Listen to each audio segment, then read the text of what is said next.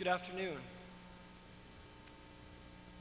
In The Last of the Mohicans, the book, not the film, an argument ensues between Hawkeye, the great frontiersman who lives with his Indian friends in the wilderness, and David Gamet, a religious singer lost in the woods. They debate the validity of predestination, the doctrine of divine election. David, a devout Christian and defender of predestination, demands of Hawkeye, in which of the holy books do you find language to support you? Hawkeye responds, book, what have such as I to do with books? I never read but in one, and the words that are written there are too simple and too plain to need much schooling. What call you the volume? David persists in asking. 'Tis open before your very eyes, says Hawkeye. I have heard it said that there are men who read in books to convince themselves there is a God. I know not, but man may so deform his works in the settlements as to leave that which is so clear in the wilderness. The book, nature's book, the book of nature. It is a metaphor that was widely disseminated during the Middle Ages, intended as proof of God's existence and revelation of his word. The book of nature metaphor became quite popular in the literature of the 19th century.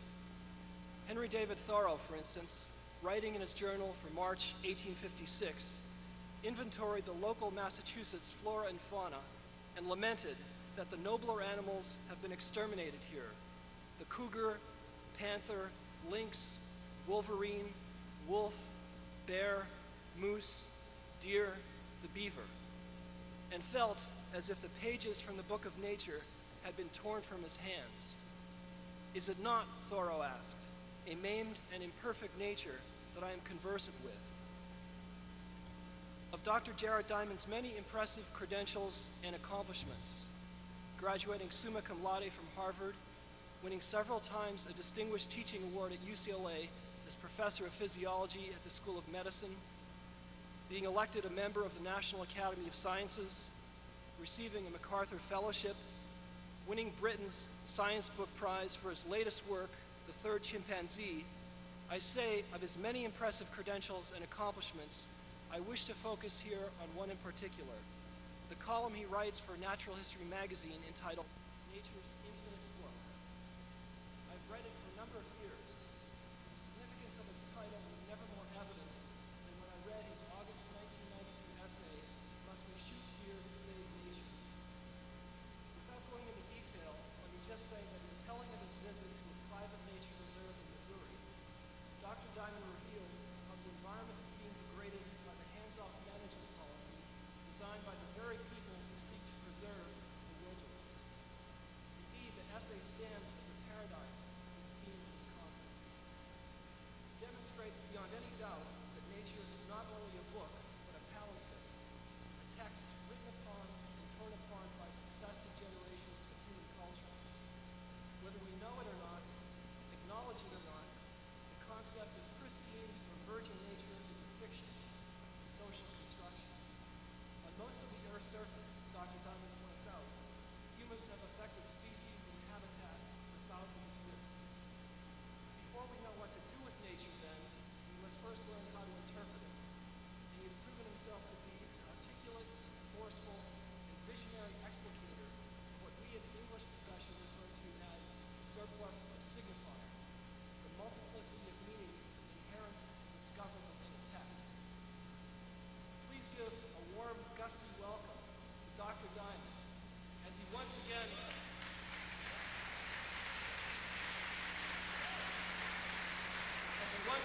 extricates from nature's infinite book, this time from New Guinea.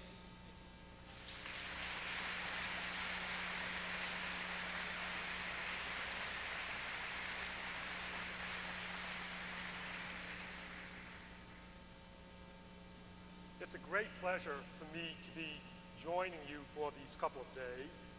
I want especially to express my gratitude to my hosts at Gustavus Adolphus, and particularly to the three people who have been shepherding me around for the past couple of days, Don, Aaron, and Rachel, who've done so much to make my stay here so pleasant. I would like to talk with you about a little noticed extinction crisis going on today.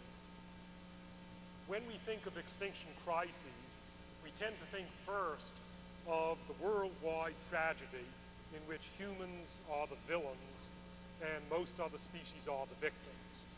That crisis, of course, is the reduction and the impending extinction of most plant and animal species because of human-linked causes such as direct killing, habitat destruction, and pollution.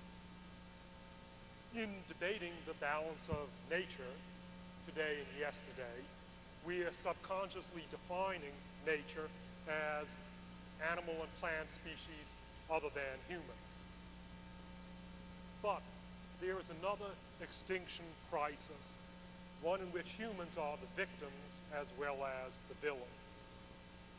That crisis involves the extinction of the knowledge of living species possessed by peoples with traditional hunting and gathering lifestyles, peoples who are heirs to the knowledge built up over millions of years of human hunting and gathering existence. Ironically, the present decade is considered the golden age of biological research, when our knowledge of biology seems to be exploding.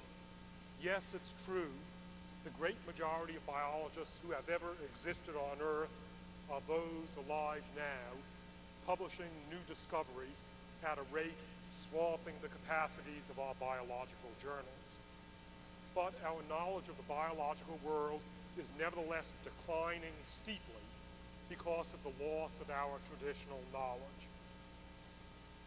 That's especially tragic for the newly emerging subfield of ecology turned chemical ecology, the study of ecologically significant chemicals produced by plants and animals. Chemical ecology holds much practical significance for medicine and for natural products chemistry. The availability of all that traditional knowledge tells pharmaceutical and chemical companies where to start in their search for valuable natural products, instead of having to prospect blind. And so I would like to discuss with you today some examples of traditional biological knowledge, how that knowledge is shrinking for two reasons. First, the specific loss of biological knowledge within intact cultures, and secondly, the loss of most of the world's languages themselves. And finally, I'll discuss a couple of examples of what chemical ecologists can learn from traditional cultures. In effect, I shall be discussing the end of the last human societies living as part of nature in some kind of balance with the rest of nature.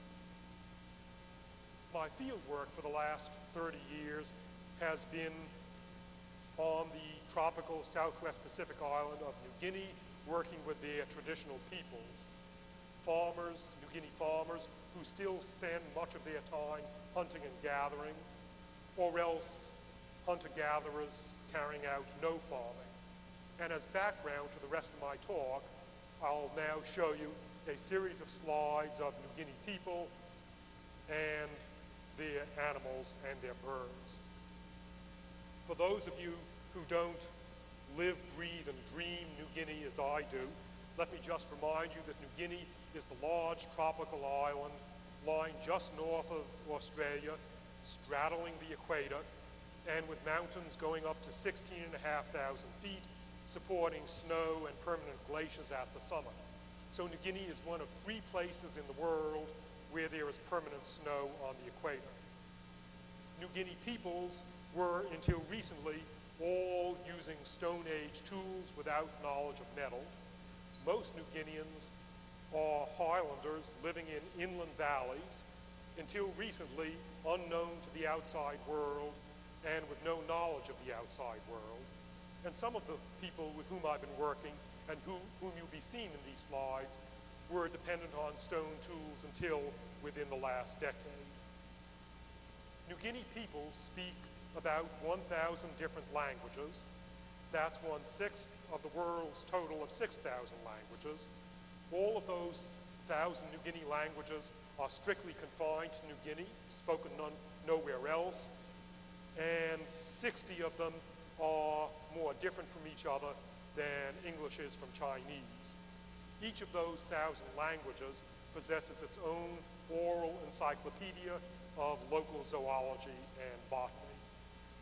Traditional societies elsewhere in the world besides New Guinea, particularly traditional human societies in the Amazon and in Africa, possess similarly detailed knowledge of their biota. Traditional New Guineans spend most of their time inside the forest or surrounded by forest. They hunt forest animals for food and for decoration.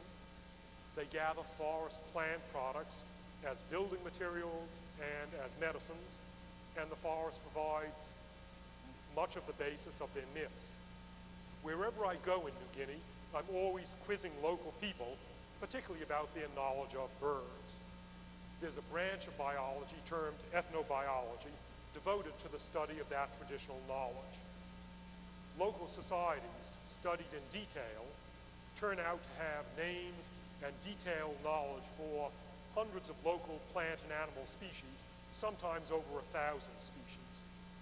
I want to emphasize that these local species, plant and animal species, about which New Guineans possess such detailed knowledge, most of them are ones about whose habits Western scientists know little or nothing, and many of them, in fact, are unknown to science, undescribed. As an example, let me tell you about my experiences with the Katangban people of the Star Mountains of Indonesian New Guinea, where I was working in March and April of this year. During my few weeks with the Katangban people, they gave me names and detailed accounts of 165 bird species known to them. Naturally, they don't refer to these 165 species by their Latin scientific names, and my conversations with them are not going on in scientific English. Instead, their names for these species are words in Katangban, one of those 1,000 New Guinea languages. And my discussion with them goes on in the Indonesian language, the lingua franca of Indonesian New Guinea. For example, some local Katangban names for birds are Tok Tok Pani, the name for the mountain mouse babbler; Weri Bet Bet, the name for the alpine fly robin; Bula Bula, the name for the black sickle-billed bird of paradise; Amkari Tololop, the name for the mountain saw-billed kingfisher, and so on. Even for the rarest of these 165 bird species, Katangban people were rattling off at me accounts of the height above the ground at which the bird feeds, the other bird species with which it associates, the calls of adults, the calls of the juveniles, and so on. Let me give you just a few examples of the detailed biological knowledge that Katangban people possess. One day I was in the forest with a Katangban villager named Robert Urupka, who was one-eyed. He had lost the sight of one eye. Naturally, he was not carrying binoculars, but I was carrying binoculars. And a small bird flitted overhead through the fog in the dark forest canopy, flew away, and all I could hear was a call, "Tss." That wasn't enough for me to identify it. I turned to Robert Urupka and said, "What bird is that?" And he said, "That's the Gazokwa." I knew that that was the Katangban name for black-bibbed berrypecker, and he said, "That's the female Gazokwa." I said, "How do you know that that's the Gazokwa?" He said, "Because it called tss." "And how do you know that it was the female Gazokwa, not the male?" "Because it called tss, not tss." That's an example of the detailed knowledge by which they identify birds. Another example.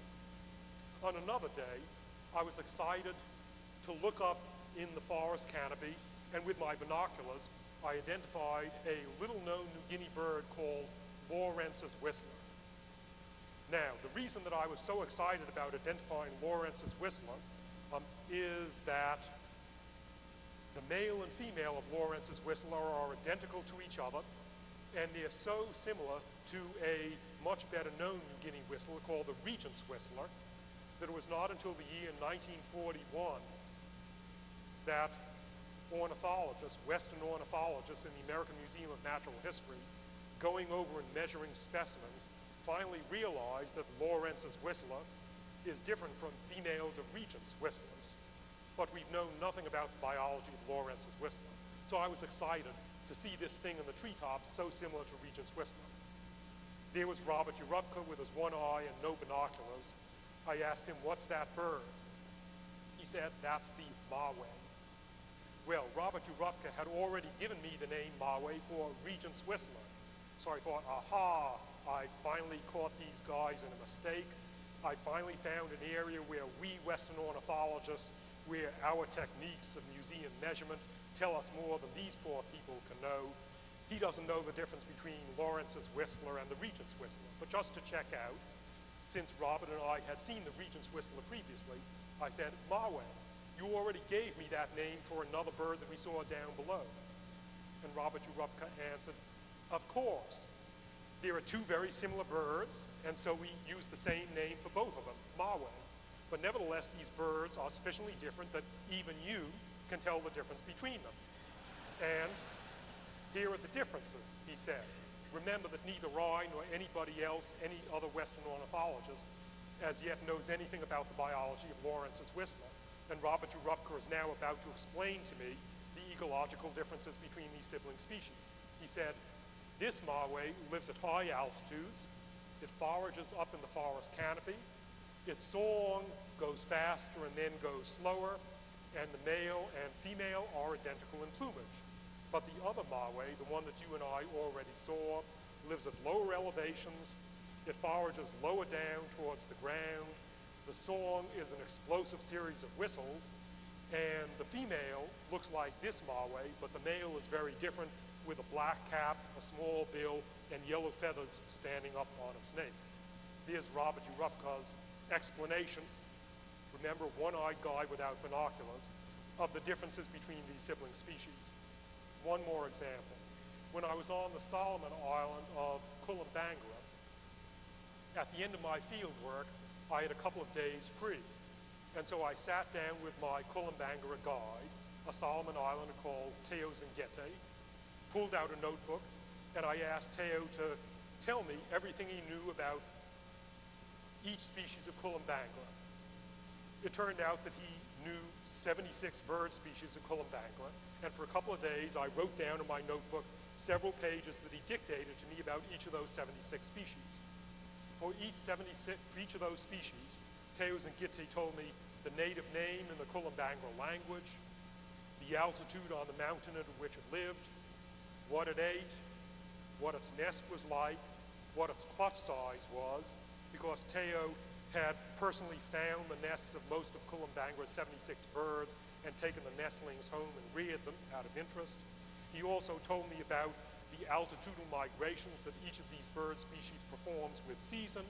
He told me how frequently they dispersed over water to colonize other islands, and he told me about the size of groups in which they fly over water. So those are several typical examples of the detailed knowledge of local birds possessed by New Guinea people. Why is this wonderful detailed knowledge now vanishing? There are two reasons. One, there's a specific extinction of this knowledge itself. New Guinea people are now spending much less time in the forest. New Guinea children are going to school rather than hunting in the forest.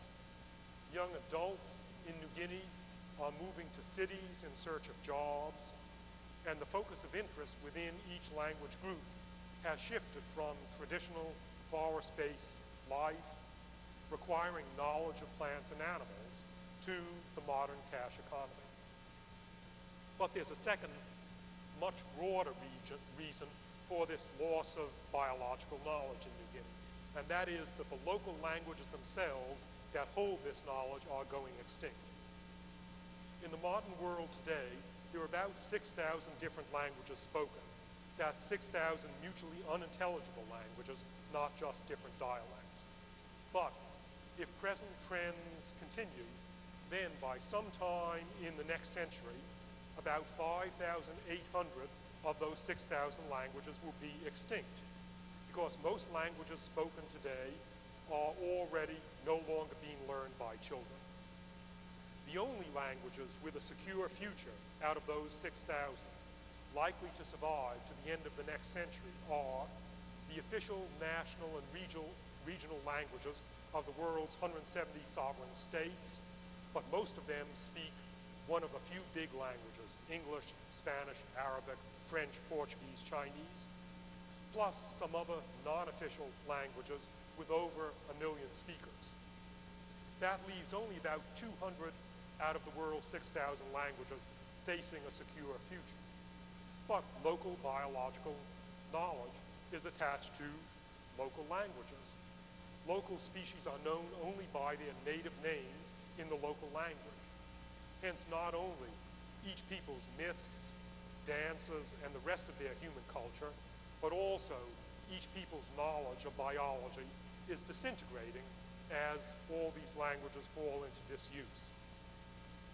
For example, out of the 20 Eskimo and Indian languages originally spoken in Alaska, 18 today are spoken only by older people and are not being learned by children. All of those 18 native Alaskan languages have less than 1,000 speakers. Half of them are now down to less than 200 speakers, and one of them, the Eyak language, is now down to a single speaker, an 83-year-old woman. There are only 2 out of those 20 Alaskan languages still being learned by children today: the Siberian Yupik language with 1,000 speakers, and the Central Yupik language with a grand total of 10,000 speakers. Similarly, out of the 187 Indian languages originally spoken in North America outside Alaska, 149 are now either extinct or else moribund, in the sense that they are no longer being learned by Indian children. Even the North American Indian language, with by far the greatest number of native speakers, Navajo with 100,000 speakers, faces doubtful prospects for its survival beyond this generation, because many or most Navajo children today speak only English and are not learning Navajo. Similarly, in other countries throughout the world, native minority languages are disappearing. There are several reasons for these disappearances of native languages, and hence of all the biological knowledge tied to these native languages. First, some languages have disappeared or are disappearing because all their speakers are murdered or die off, as happened with the Yahi Indian language of Northern California. The last Yahi, famous Ishi, died in 1916. And as in the case of the native languages of Aboriginal Tasmania, the Tasmanians were exterminated by the first European settlers. A second reason, even when all the speakers are not killed off, many polyglot national states forbid and punish the use of local minority languages other than the national ones in an attempt to enforce a monolithic national unity. The countries that forbade the use of minority languages included until recently the United States. Until the last decade or two, the policy of the US federal government was to forbid the use of any American Indian language in US schools, even in Indian schools. Indian children who were caught speaking an Indian language instead of English had their mouths washed out with soap, or they were starved for a day, or they were punished by having to scrub several flights of stairs. In that respect, that's one of the few respects in which the United States was similar to the late lamented Soviet Union. Under Stalin and Brezhnev, the USSR similarly forbade school use of minority languages other than Russian. In the Ketengban Valley of Indonesian New Guinea, where I was working earlier this year, the native language of every single person in the valley, except for the one school teacher, is Ketengban.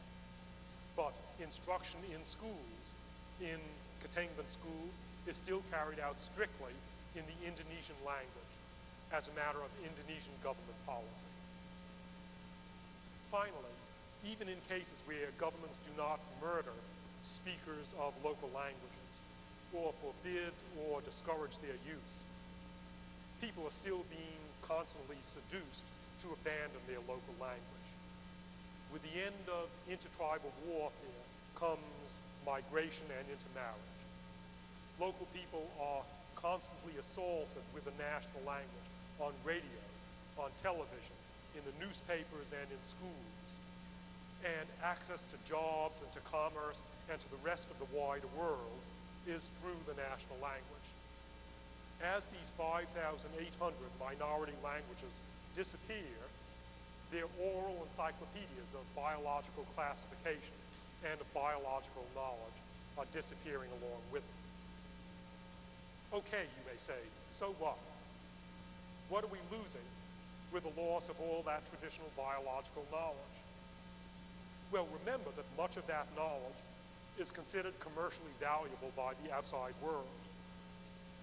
For example, the New Guineans who guide me in the jungle are constantly pointing out to me as we walk along plants and their uses for each plant. They'll say, from that plant, we get a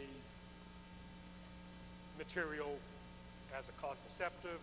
That plant over there gives us a medicine to treat malaria. That plant over there gives us a treatment for wounds. That plant gives us an extract to induce abortion, and so on. As a result, drug companies hire ethnobiologists, the biologists and the anthropologists who study the biological knowledge possessed by traditional people. Drug companies hire ethnobiologists to collect potentially useful plants and animals for testing as a new source of drugs. Tribespeople tell the ethnobiologists which species to collect and what to test each species for.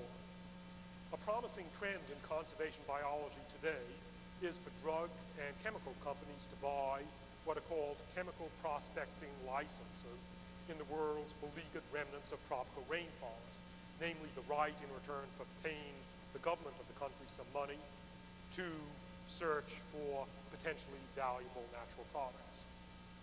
The science concerned with the chemicals elaborated by living plants and animals and with their function is termed chemical ecology.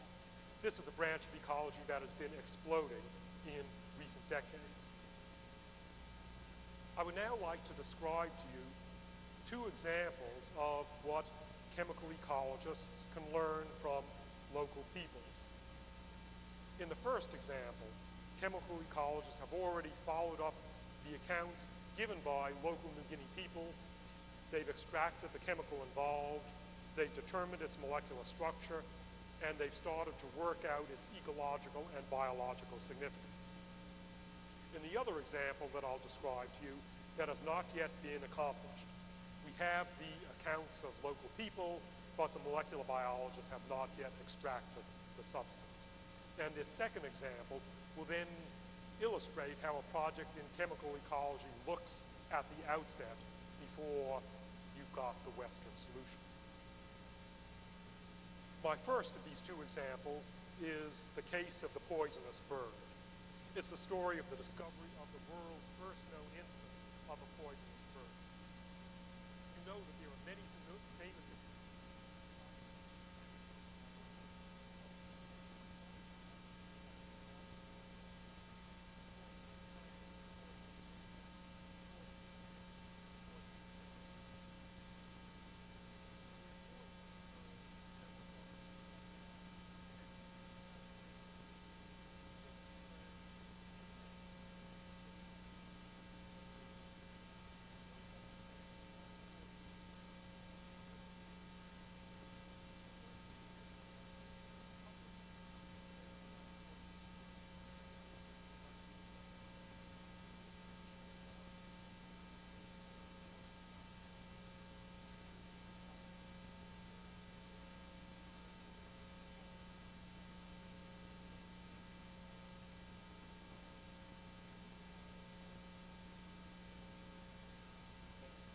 and he was collaborating with a New Zealand anthropologist, the late Ray Fulmer, who helped Magenep write down and organize his observations of birds.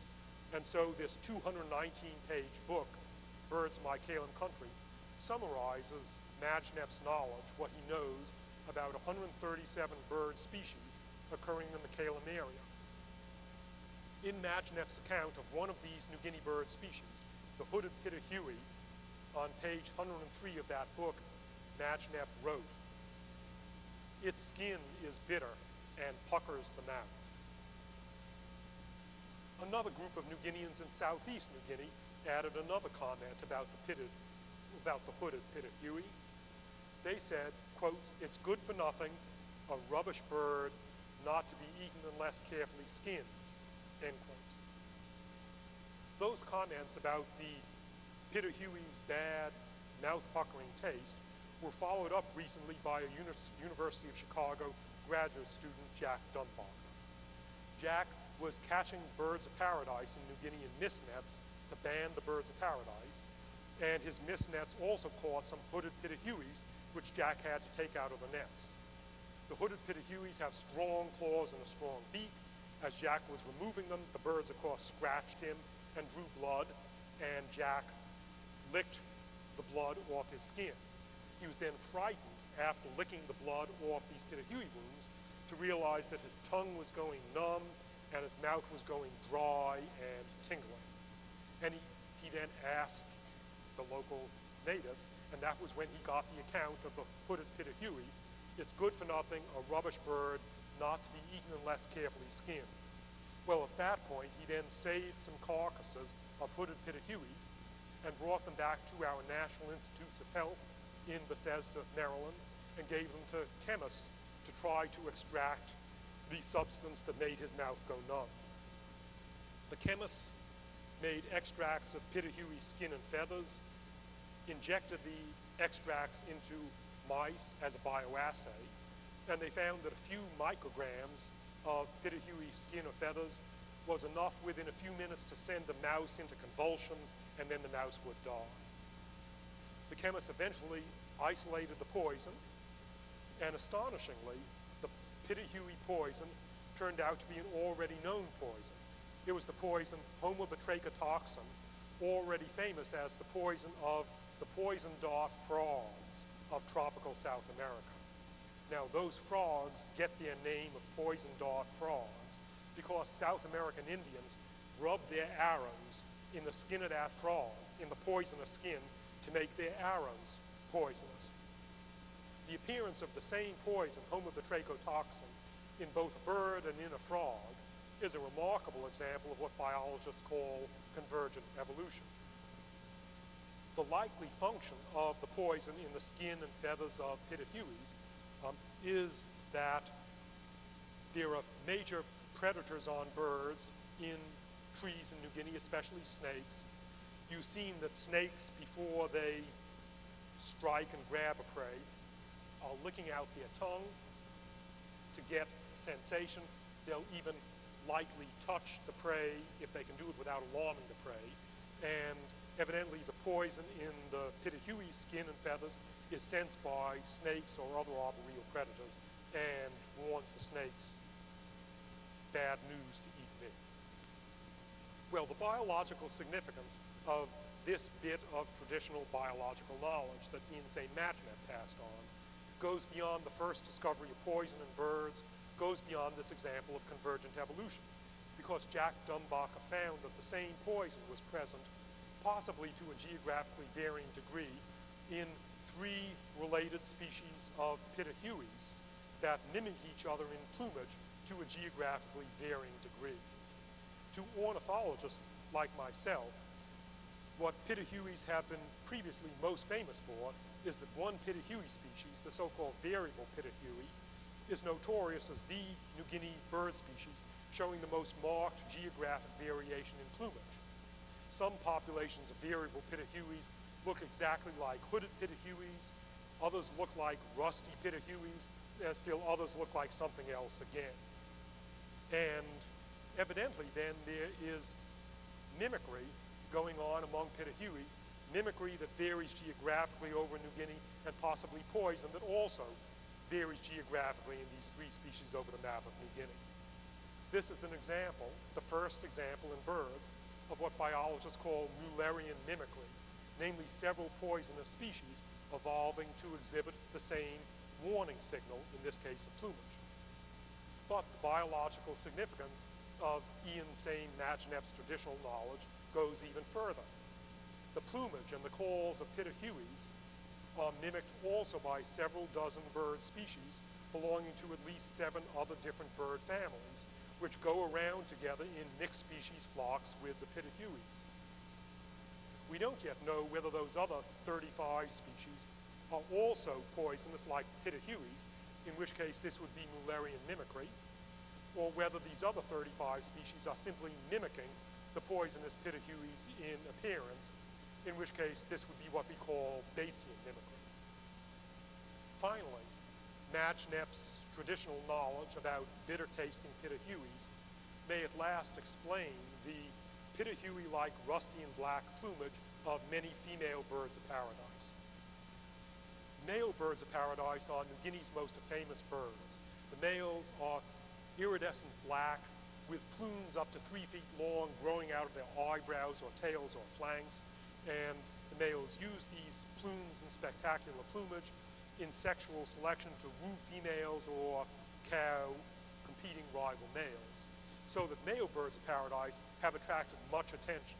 In fact, the first New Guinea bird to become known in Europe was a bird of paradise brought back to Europe in the early 1500s by the surviving crew of Magellan's voyage of circumnavigation. We've been ignoring the female birds of paradise, but female birds of paradise have pitahui-like rusty and black colors. Now it turns out that female birds of paradise frequently join the mixed species flocks led by pitahuis. Furthermore, the birds of paradise themselves, these most studied of New Guinea birds, may not have realized, also be poisonous. A bird of paradise collector who tried to eat a bird of paradise described it as, quotes, "the most shocking flesh I've ever tasted, as bitter as gall, truly abominable," end quotes. In short, 2 sentences about the bitter taste of pitahuis from the traditional knowledge of New Guineans proved to be the starting point for a whole cascade of discoveries. The first poisonous bird, a case of convergent evolution, the first case of Mullerian mimicry in birds, and a gigantic mimicry complex involving even New Guinea's most famous and best studied birds, the birds of paradise. That's an example where we know with hindsight that traditional biological knowledge led to a major discovery in chemical ecology. In the other example that I would now like to describe to you, molecular biologists have not yet extracted the chemicals involved. So this other case will give you a feeling for what discoveries in chemical ecology sound like at the outset, when all you've got to go on is the clues furnished by the local people. And this other case that I'll describe to you is the case of the living fly trap. One day in 1965, when I was in the highlands of central New Guinea, a tribesman of the Foray tribe called Paran Anayabu brought me a specimen of a big bird that he had just shot. His name for it in the Foray language, he said, was the yasa, and zoologists know this bird as the Papuan frogmouth. The frogmouth gets its English name from its colossal mouth, like a frog. The function of the colossal mouth of the frogmouth has always been mysterious to us, since Western scientists thought that frogmouths eat beetles and little mice, which don't require a colossal mouth to catch or swallow. Well, Paran told me, this Foray tribesman, Paran, told me that the frogmouth had a smelly, sticky substance on its palate, and that frogmouths sit during the day on a branch of a tree with their mouth wide open. Insects, he said, are attracted by the smell of the substance on their palate. The insects fly into the mouth, and they're caught in the sticky substance. So the Paran claimed that the yasa, the Papuan frogmouth, acts like a living fly trap. Well, I thought that that was incredible, too incredible to be true, had to be nonsense. But nevertheless, I found Paran to be an accurate observer who didn't exaggerate or tell me stories. The details that he told me about other birds were ones that I was always able to satisfy myself were true. And then I read an observation by an Australian bird watcher who kept a frogmouth as a pet. And the Australian described watching his pet frogmouth sitting during the day on a branch with its mouth wide open and snapping its mouth shut as an insect flew in. Well, I was being inundated with biological knowledge by dozens of New Guinea people, so I put the story of the Yasa, the frogmouth, aside until last April of this year, when I was in the Katangban Valley asking Robert Urupka what he knew about those 165 bird species. And eventually he described to me a bird that he called in his local language the sume. And Robert Urupka said that the sume has a colossal mouth. And he then began to describe to me its habits, and my heart started to beat a little faster. Robert Urupka said, this is all going on in Indonesian, the sume, he said, sits during the day with its mouth wide open, and insects fly in of their own accord. So, does the Papuan frogmouth really secrete a chemical insect attractant and a fly-catching paste on its palate, as Perron told me? Do insects really fly spontaneously into its mouth, as Perron and Robert saw? If that's true, then I will invest my pension in the stock of the chemical company that isolates, manufactures, and patents the insect attractant in frogmouth paste. It's now up to a chemical ecologist to confirm or refute the case of the living flytrap. Well, these examples illustrate a broader message. We think of biological knowledge today as undergoing explosive growth. The editor of the weekly science magazine, Science, Daniel Koshland, assures us that now is the golden age of biology. And in some respects, that's true. In particular, laboratory biologists are learning more and more about a few excessively abundant pest species, such as rats, mice, fruit flies, the bacterium Escherichia coli, and especially about the worst of all proliferating pest species, Homo sapiens. In other respects, though, our knowledge of biology is really shrinking. 10,000 years ago, when all humans on Earth were hunter-gatherers, they were heirs to a knowledge of their local natural environment that had been built up by humans and proto-humans over the course of previous millions of years. That local knowledge was so extensive that not even professional biologists can hope to capture more than a small fraction of it. And other members of Western industrial society can scarcely even imagine it. At the end of the 24 days that I spent with the Katangban people, I felt like a Philistine because I was so overwhelmed trying to keep up with their knowledge of birds that I kept nudging the subject back to birds whenever they began to talk of anything else.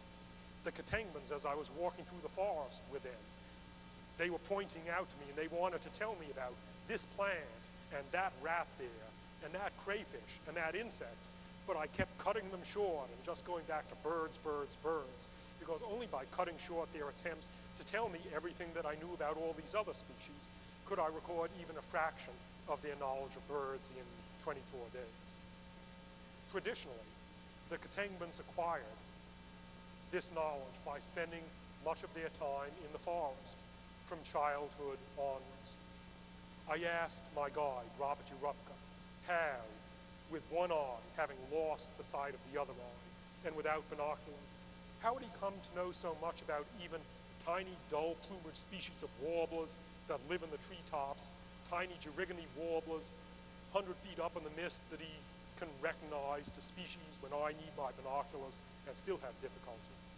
Well, Robert explained to me that as a child, he and his Katangban playmates used to climb trees, and they would build blinds and hides in the treetops, and they would sit in those blinds and watch canopy birds, including little warblers, fly by, and they would shoot the birds with their bows and arrows and pick them up and look at their plumage and learn the calls and habits that way. But Robert Urupka then pointed out to me his 8-year-old son. And he told me that all this Katingsban knowledge is disappearing. Children like his son go to school now, and only at vacation times can they live in the forest. The results, as I've seen elsewhere in New Guinea, are adult New Guineans who know scarcely more about birds than do American inner-city dwellers. Within a decade or two, drug companies carrying out chemical prospecting will have to go in blind, lacking guidance as to which of those thousands of locally present plant and animal species they should collect or what they should tell the chemical ecologists to test each species for. There's an analogy that recurs to me, and it's one related to Bob May's analogy yesterday of the burning books. For me, the analogy is the final destruction in the year 391 AD of the largest library of the ancient world at Alexandria. The Library of Alexandria housed all the literature of ancient Greece, plus much of the literature of other cultures as well. When that library was burnt in 391 AD, later generations lost all the Greek epics except for the Iliad and the Odyssey. We know that the Iliad and the Odyssey belong to a cycle of at least 12 epics, of which we've lost the other 10. We lost, with the burning of that library, most of the poetry of Pindar and Sappho, and we've lost a total of 246 plays by Euripides, Sophocles, and Aeschylus, to mention just a few examples of what went up in the burning of that library. The parallel today is the loss of our inherited traditional knowledge of the natural world, an oral library. Not only are most of the world's species going extinct, as we heard yesterday, but also so is much of our information about those species that survive going extinct. In the future, no children will be growing up in the forest where they could receive or rediscover that traditional knowledge. Certainly, professional biologists don't have the necessary time. I count myself lucky if I can spend a month every year or two in New Guinea. It's as if we biologists today are burning most of our books, while the language of those few books that remain becomes as lost to us as the undeciphered linear A writing of ancient Crete. Is the situation then really hopeless? Are native languages and traditional biological knowledge doomed to disappear beneath the onrushing juggernaut of a homogenized, worldwide Coca-Cola culture? Is there nothing that we can do to stop the juggernaut? Of course not. There are many things that we can do. Field biologists can put more effort into recording the knowledge still possessed by local peoples. We can support more ethnobiologists, of whom there are presently very few with very little support. We can support more chemical ecologists, as chemical and pharmaceutical companies are already starting to discover that it's in their economic interest to do. Linguists can put much more effort into studying vanishing languages. Until recently, linguists have been astonishingly oblivious to the fact that 97% of their subject matter is disappearing, as if, for astronomers, 97% of the stars were going to vanish in the next few decades. Linguists have not behaved as if their subject matter is going out of existence. Instead, the attention of a linguist has been focusing on modern languages whose survival is sure, such as English and German, or else long extinct languages such as Hittite and Sumerian. Incredibly, it's only within the last few years that even a first meeting was held by linguists to focus on the problem of disappearing languages and to suggest to linguists that they ought to embark on a crash program to record knowledge of these disappearing languages. So that linguists now are using the language of conservation biologists facing a biodiversity crisis at last. Governments can be persuaded to abandon policies of forbidding the use of local languages, just as Canada and the US and Russia have recently done, reversed their policies of forbidding use of local language.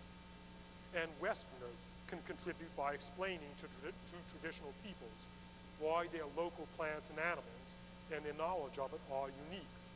Local peoples usually have no awareness of that uniqueness.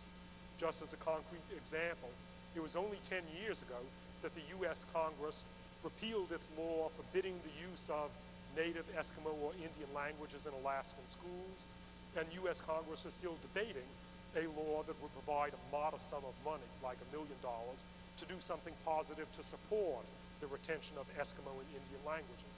That's something about which you can write your congressman. Well, those then are some of the ways in which we can do something to halt the juggernaut. Just as is true for the extinction crisis itself facing biodiversity. The extinction crisis facing our knowledge of biodiversity is one that we can reduce if we choose to do so. Thank you.